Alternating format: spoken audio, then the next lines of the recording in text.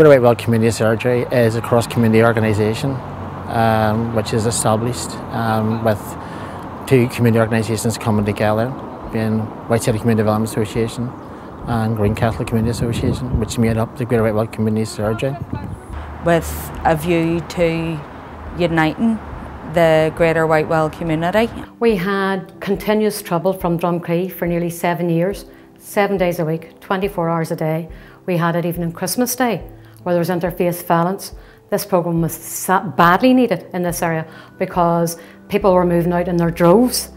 There were 3 deaths from the ceasefire had been signed. There had been 3 young murders in the area. You know, our fences are back garden to back garden, some of them. There is a lot of deprivation in the areas that we work in.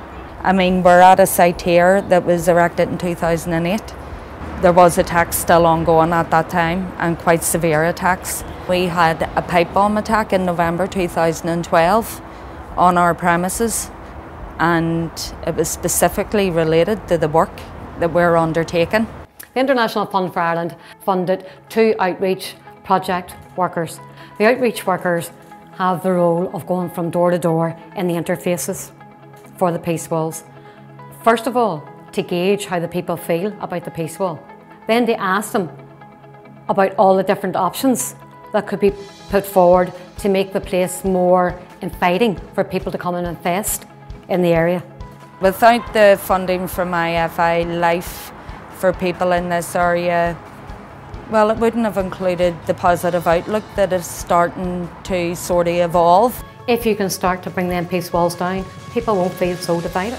The community lead the way in embracing change with a view to uniting the Greater Whitewell community. Well, one of the impacts it is having that we're getting a diverse amount of people coming and speaking to us and in the conversations, from young people, from toddlers to seniors, and it's amazing the difference of opinion that people have and what their thoughts are. We successfully have been input with the new Feldon complex, which is 97 houses, first shared space in this area. It's a way for people to embrace change.